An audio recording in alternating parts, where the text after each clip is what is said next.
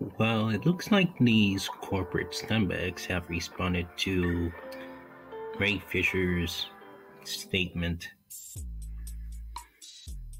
against Walter Hamada, which WarnerMedia is defending.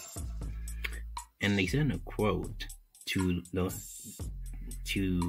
the rap, which says, "Last summer, Mr. Fisher was offered the opportunity to reprise his role as Cyborg in The Flash."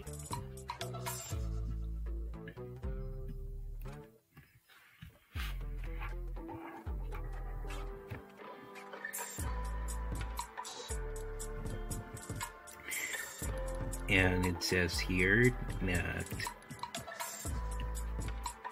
Justice League star Ray Fisher and WarnerMedia are offering differing takes on why the actor will not be reprising his role as Cyborg in DC's upcoming film The Flash. On Thursday, WarnerMedia defended DC Films president Walter Hamada after Fisher accused the company and Hamada of pushing him out of The Flash following an investigation into the actor's claims about misconduct during reshoots for the 2017's Justice League.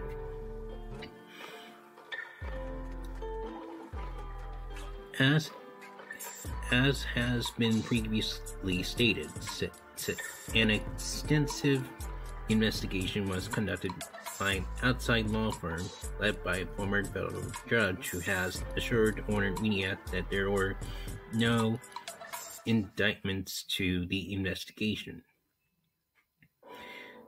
or impediments to the investigation. WarnerMedia said in a statement Thursday, "Last summer, Mr. Fisher was offered the opportunity to reprise his role as Cyborg in The Flash. Given his statement that he will not be participating in any film associated with Mr. Hamada, our production is now moving on. Warner Bros. Remains in business with Geoff Johns, who continues to produce Stargirl, Batwoman, Doom Patrol, Superman, Lois, and Titans for the studio, among other projects." And in my last video, Geoff Johns was also one of the people who Ray Fisher also accused.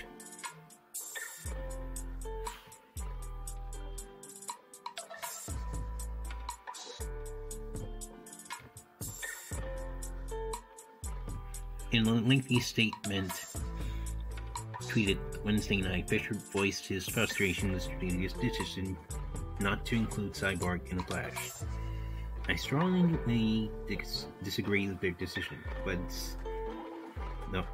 it's one that is unsurprising," he wrote. "Despite the misconception, Cyborg's involvement in The Flash was much larger than a cameo.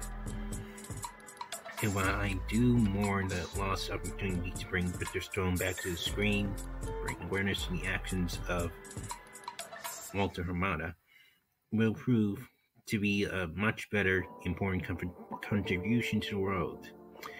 Fisher said he told WarnerMedia on December 30th that he could no longer work with Hamada, who this month extended his deal with the studio through 2023.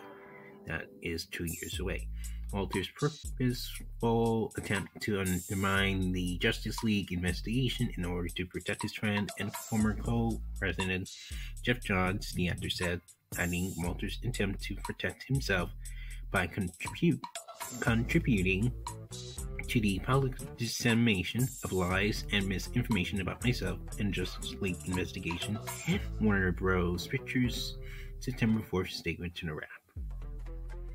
The studio has disputed Fisher's assertion that Hamada or any other executive interfered with the outside investigation. "I believe in Walter Hamada that he did not impede or interfere in the investigation," and Sarnoff, chair and CEO of WarnerMedia Studios and Networks Group, said in her own statement Thursday.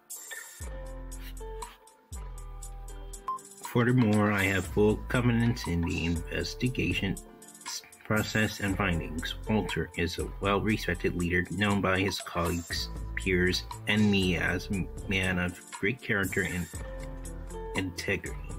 As I said in Walter's recent deal extension announcement, I'm excited about where he's taking DC Films and look forward to working with him and the rest of the team to build out the DC multiverse.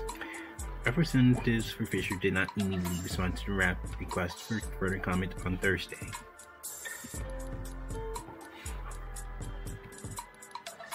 This marks the most recent development in ongoing dispute between Fisher and WarnerMedia, which began last July, when the actor publicly accused Justice League reshoot director Joss Whedon of gross abuse of professional behavior on set.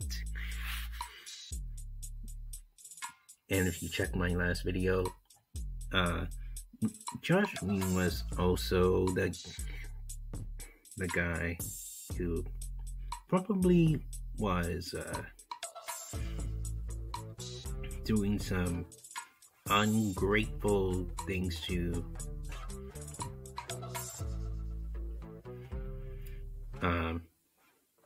Ray Fisher, which to me might have been in the most racist way possible. Fisher said that Whedon's behavior was enabled by then DC President Entertainment President Geoff Johns and by John Berg, former co-president of production at Warner. Berg left the company in December 2017 as part of his restructuring, while John stepped down several months later. He began to criticize Hamada in September. By late November, Whedon announced that he was exiting the Nevers, a passion project that he had been developing for WarnerMedia's HBO. 2 weeks later, WarnerMedia announced that it had concluded its investigation into Fisher's accusations and has taken unsatisfied remedial action against unidentified individuals. But Fisher has continued his Twitter campaign against the studio and its leadership. Last week, the actor posted several tweets directed at the company, and partly in response to the story by the Rap, saying his role in the upcoming The Flash movie would not be a recast after Fisher announced that he could not work with Hamada. He said Warner Bros. Has struggled to regain control of the narratives ever since they failed to bury me and the JL investigation.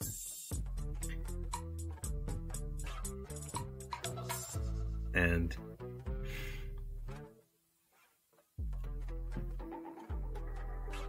I barely know the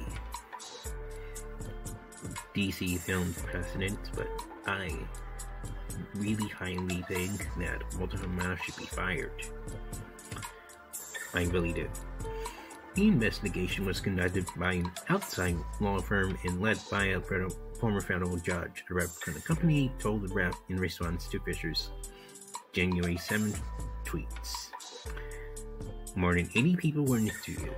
We have full confidence in its thoroughness and integrity, and remedial action has been taken.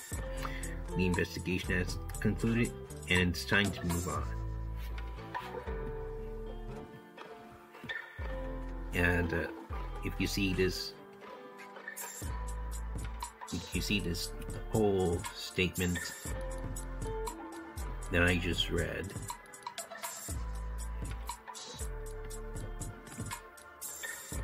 basically that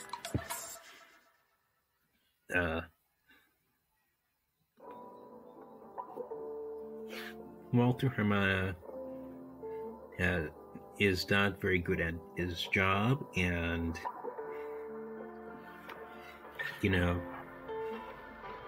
Ray Fisher isn't happy about it. That's what basically is. if you check my last video, these are the whole statements right there that I have already read.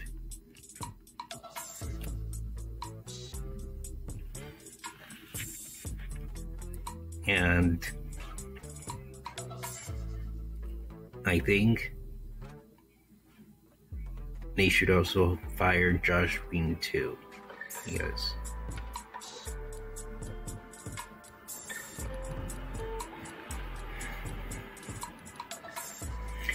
I think that Walter Hamada and Joss Whedon are working together to, take down anyone who is basically black. And by that very reason,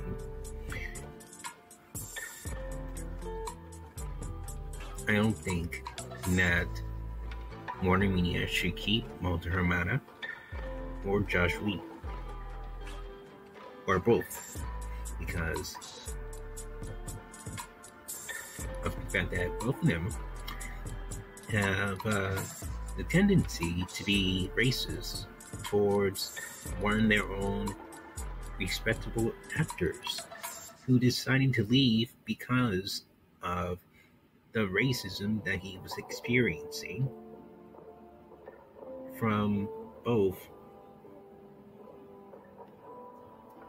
the president of DC Films and Joss Whedon.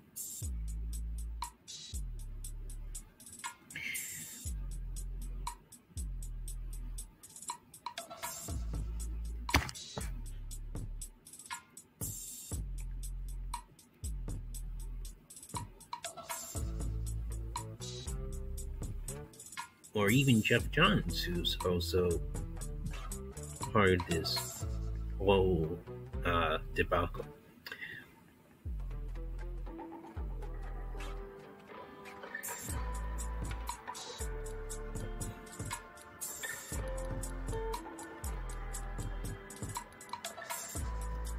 I just hope that WarnerMedia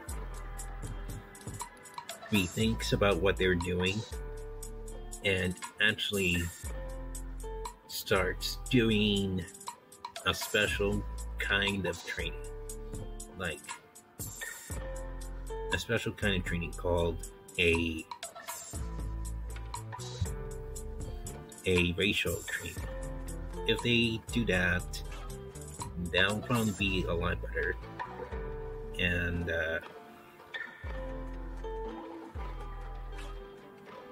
people like Ray Fisher wouldn't have to experience the blatant racism again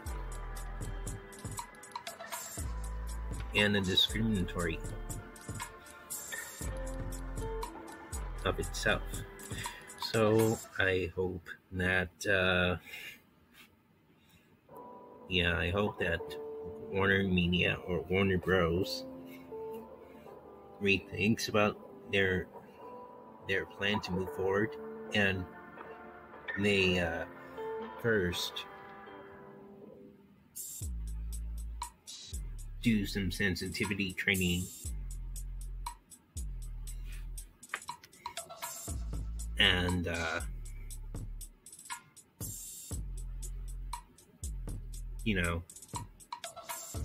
rethink about the way they were treating Ray Fisher. Because for what they did to Ray Fisher was so disrespectful, and that is practically something I won't stand by. People who think it's okay to be racist to a black actor.